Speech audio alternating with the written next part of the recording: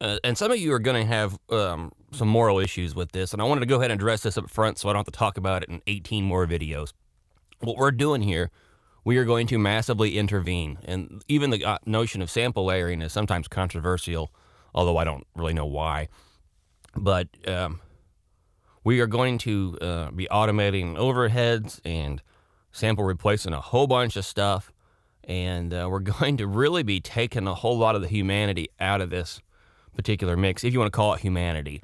And the deal is natural in this case, which I use, I've recorded drums with one mic and loved it. I mean, I've kept my drums really natural sometimes, more, vintage rock, classic rock type of stuff sometimes.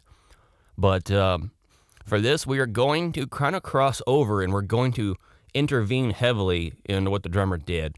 When his hi-hat, you can't hear it 1 second, and then he's just destroying you with it, or the hi-hat's destroying you, and then you can't hear the ride.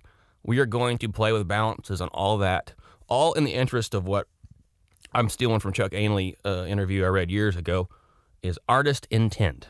What did this artist intend it to sound like originally? And my goal is to shift it and shape it into that. But we are going to be faking it. We're going to be doing a lot of destruction. And if you're not cool with that, then your only option that I know of is to leave these tracks as is. And for me, that's just simply not an option. They didn't pay me to do that. They paid me to make this sound like they want to sound.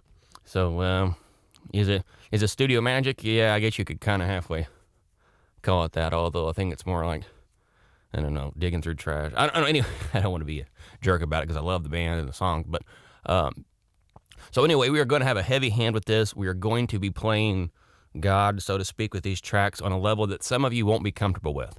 You younger guys probably won't care one bit. You'll wonder why I didn't edit them and all this other crap too. So here we go.